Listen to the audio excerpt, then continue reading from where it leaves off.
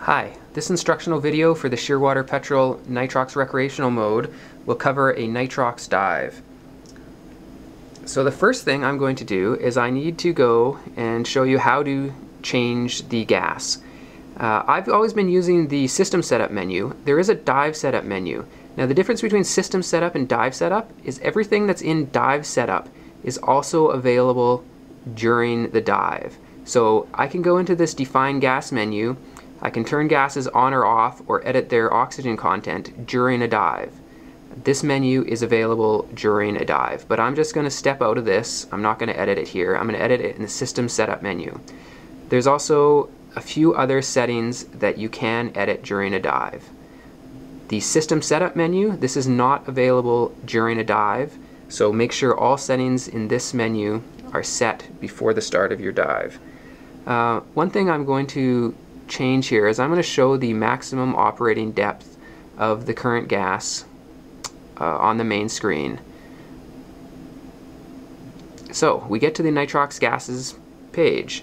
Now I'm going to edit that, and I'm going to edit this gas. I'm not going to be able to turn this off because it's the active gas and there's no alternate, so can't do that, but I can change the O2 content, and I'm going to change it to 32%. Now what you may have noticed now is the maximum operating depth has automatically been adjusted for me. You can't edit the maximum operating depth directly, but what I can edit is the maximum operating depth partial pressure of oxygen max limit to use.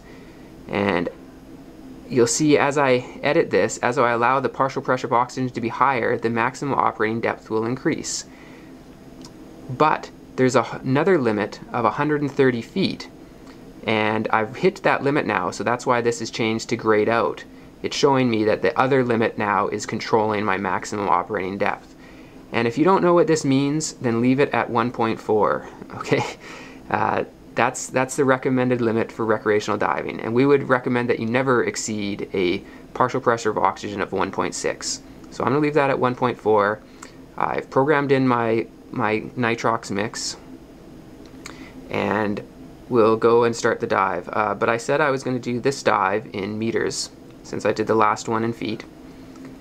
And the system setup, I don't need to change anything here. I'm going to show you a setting now in the advanced config menu, and you enter into this menu like this, and I can set a bunch of things here, like I can change the font color that's used. I like white.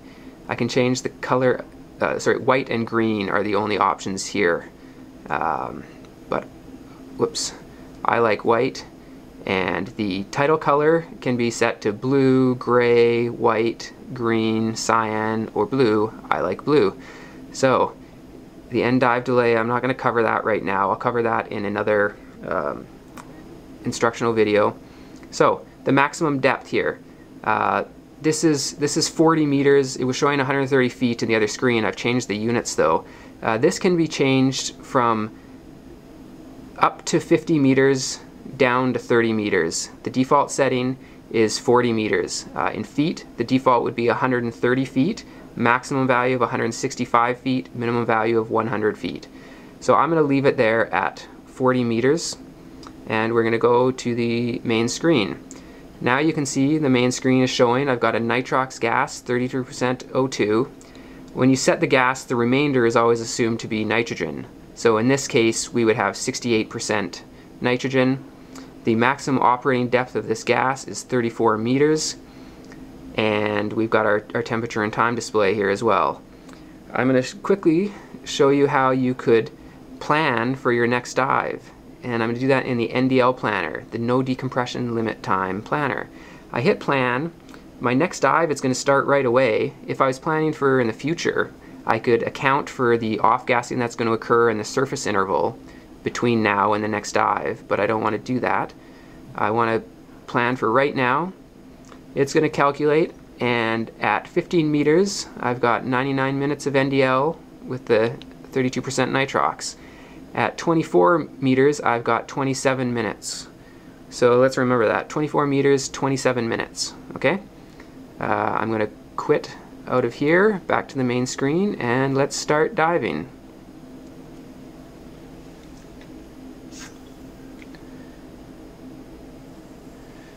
So Again, I've increased the depth.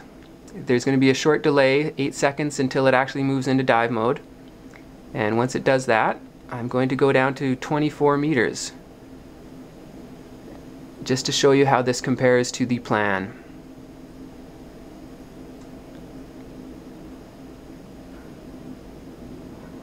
As we approach 24 meters, the NDL,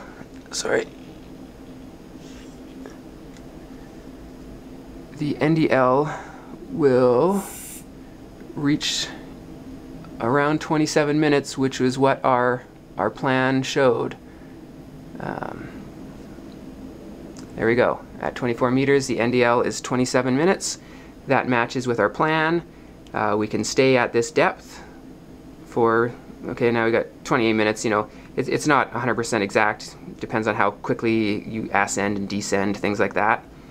The maximum operating depth of my gas, 34 meters. I will show you what would happen if I exceeded that.